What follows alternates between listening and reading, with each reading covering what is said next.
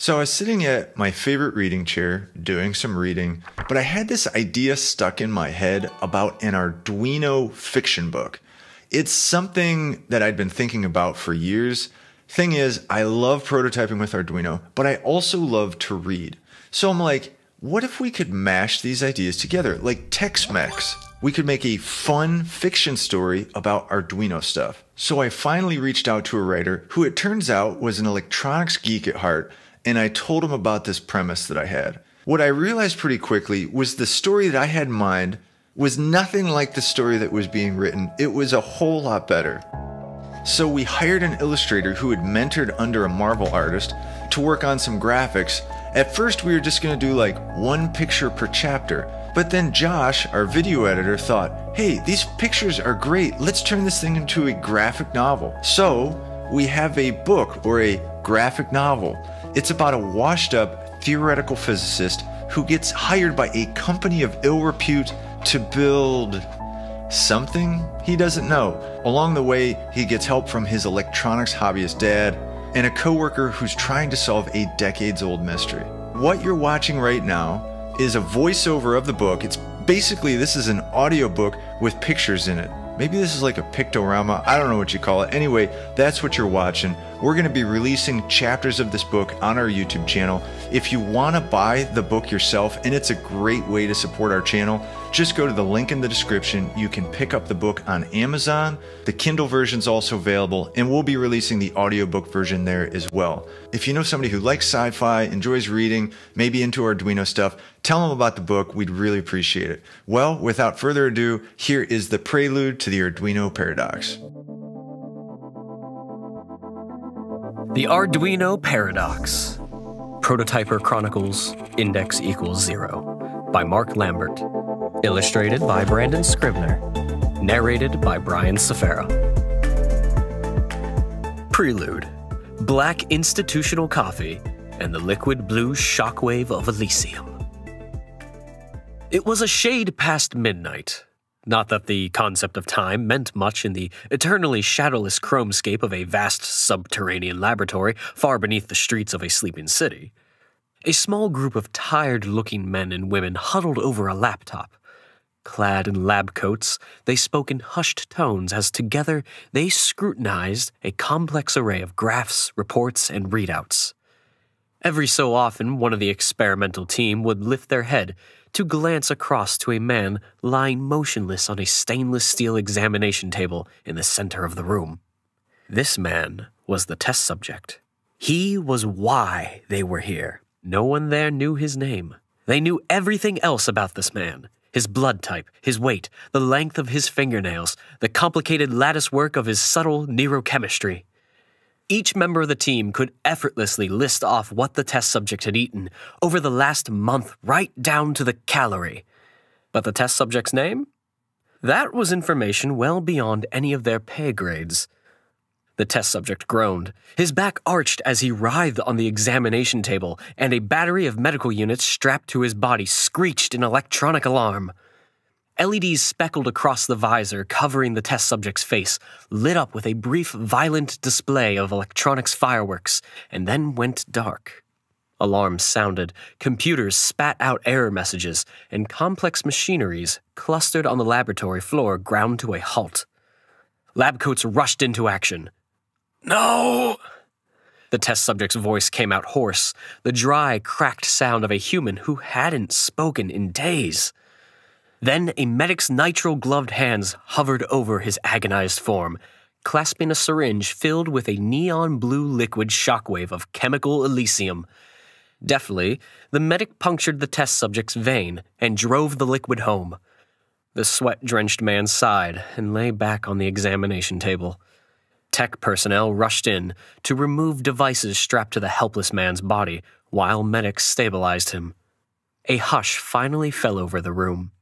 The experimental team stared wide-eyed at one another, chests rising and falling fast in the aftermath of their shared adrenaline-spiked freefall. Another close call had come and gone. The lead experimentalist sighed and slumped in a chair, exhausted. He pinched the bridge of his nose, and drained the last cold dregs of bitter black institutional coffee. Failure again at 57%, he said quietly. A scribe entered the result into a laptop. It was the latest in a long, long line of dutifully recorded disappointments. The lead experimentalist sat back in his chair and surveyed the exhausted faces of each member of his team. Then his eyes strayed across to the test subject, now blissfully unconscious, and at the beginning of another long bout of mental and physical recovery. "This isn't working," he said. Heads around him slowly nodded. He lifted his gaze to the security camera in the corner of the room and saw that it was firmly trained on him. He stared into the abyss that lay beyond its lens and spoke to the ever-observing mind that lived there. "It's time we came up with a plan B."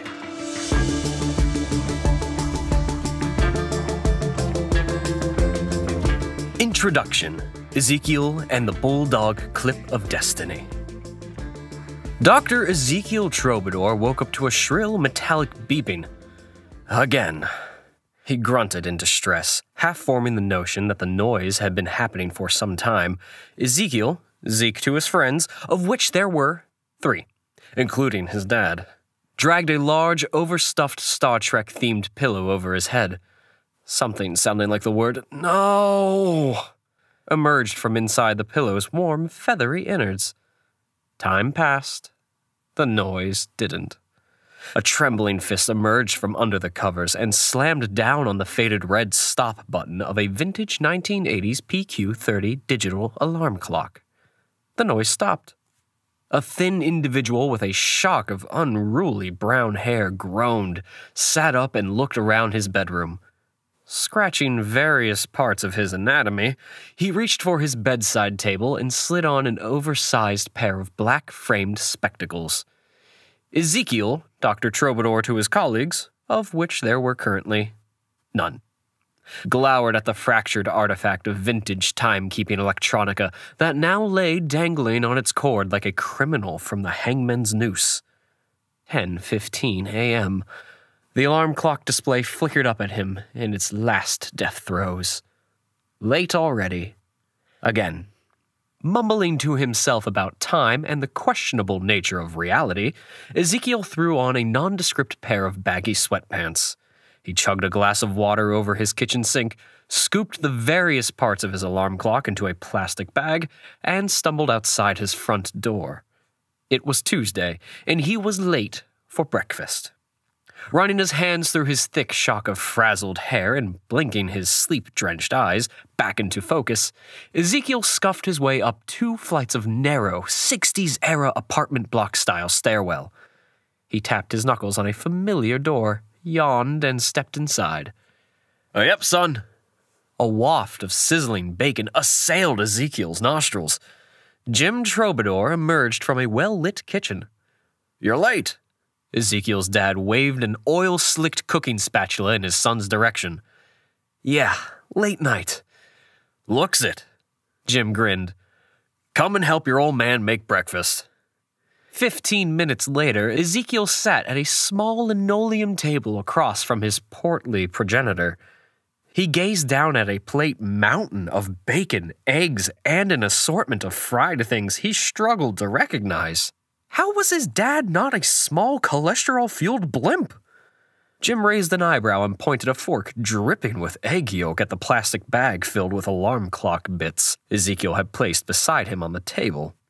"Problem with the old alarm clock?" "Yeah." Ezekiel mumbled around a bite of bacon. "It fell apart." Just fell apart, did it?" Jim's eyes narrowed. "Don't know what to tell you," Ezekiel said, shoveling a bit too much egg into his mouth.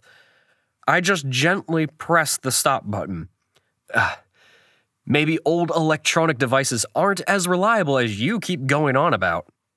Jim grunted, then mumbled nerdish things about resistors, and he poked through the dead clock's plastic casing and dusty circuitry with his butter knife. "It'll take some work, but I'll fix it for you," he intoned. An unsettling glee crept into blue eyes twinkling from beneath gray, bushy eyebrows. I picked up a new soldering iron the other day. It'll be perfect for this job. Remind me to show it to you later. It's a real beauty.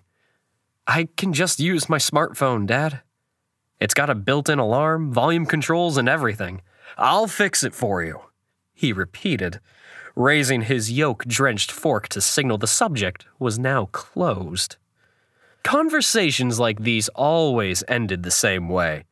The two ate in silence to an old rerun of MacGyver, far better than the newer version, Jim assured his son loudly and often. When their enormous mountains of food had become molehills, Jim cleared his throat. So, Ezekiel's shoulders tightened. How's the job hunt going? Dad. Now don't get all uppity, Jim said as he got up and cleared the plates. A man's allowed to ask innocent questions about his son's vocational prospects, isn't he? Silence reigned as MacGyver fixed a helicopter with a coat hanger. Isn't he? Ezekiel grudge-nodded. He wished he could explain. For years of his life, his gaze had been fixed on one thing to the exclusion of all else, including hygiene, money, and relationships, though not always in that order. The moment he started his PhD in physics, Dr. Ezekiel Q. Troubadour knew, with every fiber of his bespectacled being, that he had something new and original to say. No one, himself included, understood exactly what he had proven when he submitted his PhD, neatly bound and in triplicate, to the Academic Assessment Board. Blending metaphysics with physics and Zen philosophy with a mountain of quantum mechanics, Ezekiel had shown, conclusively mind you, that causal phenomena were real. What did that mean precisely? This was a question Ezekiel had become all too used to hearing. When pushed to simplify, Ezekiel would explain that it meant that an event, and the stuff that caused that event, could happen backwards. At first, Ezekiel could only prove it at a minuscule scale. A subatomic particle could move because it bumped itself. But step by logical step, he bridged the gap to the world at large. By the time his thesis came back from the printer with its classy purple faux leather cover, Ezekiel was able to present a string of mathematical formulae that demonstrated, as surely as 2 + 2 usually equals 4, that a person could know something in advance because it was about to happen. It also meant, theoretically at least, that you could build a device that responded to a future input because it was going to happen. That's where things got interesting. In a final flourish, his thesis proposed an experimental method that anyone could reproduce with basic electronic components. Rather grandly, he named his theoretical invention the synchronistic effectuator. The consequences of Ezekiel's study were ridiculous and far-reaching, if a little bit terrifying. Everyone agreed it was a triumph of intellectual inquiry. But there was a problem. No one knew quite what to do next. And then the world just moved on. And when the awards and acclaim didn't arrive, Ezekiel found himself lost and aimless, not quite willing to leave academia, but just as unwilling to dive into a more practical existence, where money, girlfriends, and hygiene happened. Again, not necessarily in that order. Jim sighed, rubbing his hands on the A-Team apron and looking concerned as only a father with big eyebrows can. Listen, son, I'm not going to pretend I understand your PhD stuff, he said, making annoying air quotes in the air around the acronym. But you're wicked smart. And if you could just... Dad... No, hear me out. Maybe a real job is what you need right now, you know? To dust the cobwebs off that massive brain of yours. You've had your head up in the clouds so long. I had a real job. I was a theoretical physicist. But I mean real. Like in electronics, or at a hardware store or something. You know, where you make and sell some normal stuff. Jim trailed off as his son stood up from the table. The pair walked together to Jim's front door. Jim squeezed the taller man's shoulder. "Sorry, son. I was out of line." Ezekiel pushed his glasses up his nose and squared his shoulders. "Nah, you're right, Dad. It's time I got on with life. I'll start looking for work tomorrow. Promise." Ezekiel smiled, a twitch at the corner of his mouth betraying how hard the words had been to say. "You gonna fix that alarm clock for me, right?" "You know it," Jim beamed. As Jim's door closed behind him, Ezekiel plodded back downstairs, feeling a few pounds heavier around the stomach and a few pounds lighter around the shoulders. Maybe a job at the local hardware store might be fun. He half pondered, but that was for later. His immediate plan was to digest his breakfast while catching the rest of that MacGyver episode. Ezekiel opened his apartment door and stepped inside. Something crunched underfoot. He looked down at a large yellow envelope around his room as though some invisible roommate might materialize with a simple explanation. He picked the envelope up, feeling its bulk. Definitely not junk mail. A chunky bulldog clip in one corner hinted at the hefty seriousness of the document therein. He flipped the envelope over. "Attention, Dr. Ezekiel Q. Troubadour. Confidential." Ripping it open, Ezekiel gazed down at a cover letter printed on crisp legal paper. He squinted at the embossed logo. It looked a bit like a stylized LED, its two uneven prongs piercing a globe of planet Earth. "Dear Dr. Troubadour, we would like to offer you an internship with an exciting new electronics prototyping program. Your starting salary will be $50,000 per year with a generous bonus package effective on completion of the program." Confused, he scanned down the page past a few solid paragraphs of corporate policy gobbledygook to a closing signature scrawled in big, confident cursive. Tigron Hesk, CEO, Protojo Corporation. And then underneath the signature block, a postscript penned with the same crazed chicken scratching. "P.S. Your first day is tomorrow at 9 a.m. Don't be late, Dr. Troubadour. Get a better alarm clock if you have to. Your company handbook is attached. P.P.S. Oh, and ditch the track pants." Ezekiel blinked. How odd. He felt a shivering thrill as he set the packet down and gazed out his window at the quiet tree-lined street below. Cause and effect. Practice and theory. Old MacGyver, new MacGyver. It all swirled in his mind as he pondered the strangeness of fat yellow envelopes. Ezekiel unclasped the bulldog clip of destiny. Maybe a job at the local hardware store could wait.